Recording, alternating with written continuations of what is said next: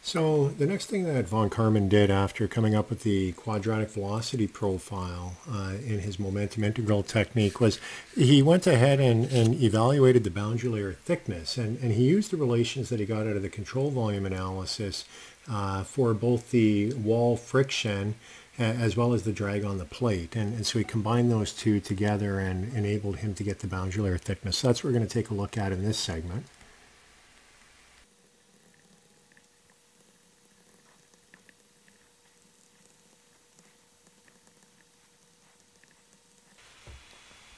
So what von Karman did is he had this relationship for the momentum thickness and this one for his quadratic velocity profile subject to the boundary conditions we talked about in the last segment. He plugged that profile into the momentum thickness and was able to come up with this relationship here. And we will refer to this as being equation A. And he also had a relationship for the wall shear stress.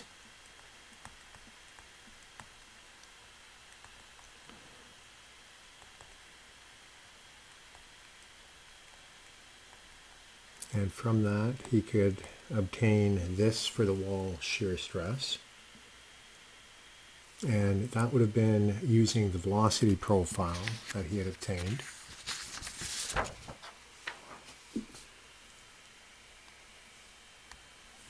Now, also from the control volume analysis,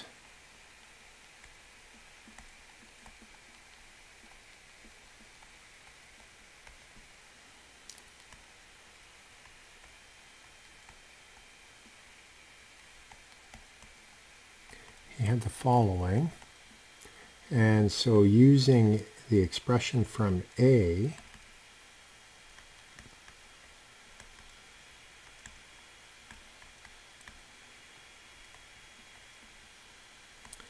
and this is equation D, and then he combines those two.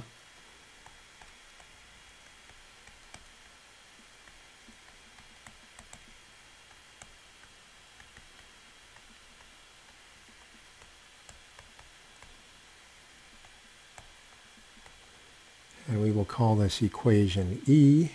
Now what he did is he had this expression for shear stress. And if we look back here, he had this expression for shear stress. So he equated those two.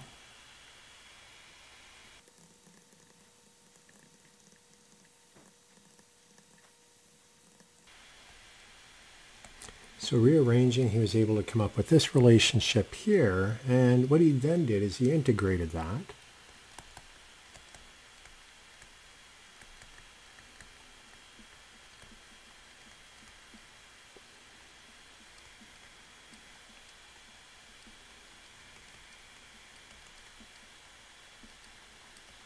And knowing that the boundary layer thickness was 0 at x equals 0,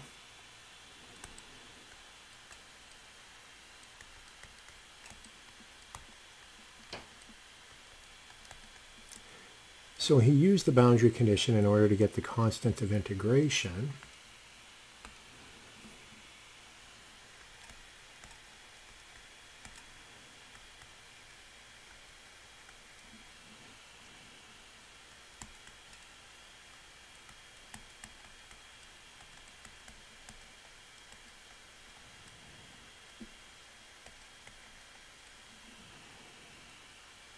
And rearranging,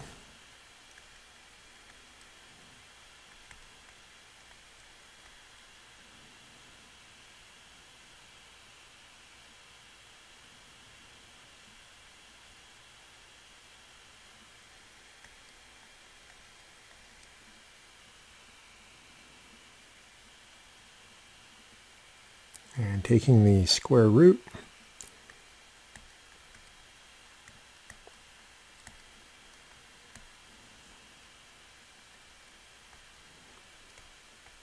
he obtained this relationship here, where that is under the square root sign, and that was the relationship that he obtained for the thickness of the boundary layer as a function of x. And one thing that we can look at is this term in here, and that is a slightly familiar term to us, and that is basically 1 over the Reynolds number, because we have the kinematic viscosity in the numerator there. So that can also be written as delta over x, so the boundary layer thickness divided by streamwise position along the plate is approximately equal to 5.5 divided by Rex. Remember, that's the way that we write the boundary or the Reynolds number for a boundary layer, raised to the power 1/2. And so that's another way of writing the expression that von Karman obtained for the thickness of the boundary layers. So that was a very powerful advancement that had occurred in fluid mechanics when he derived this.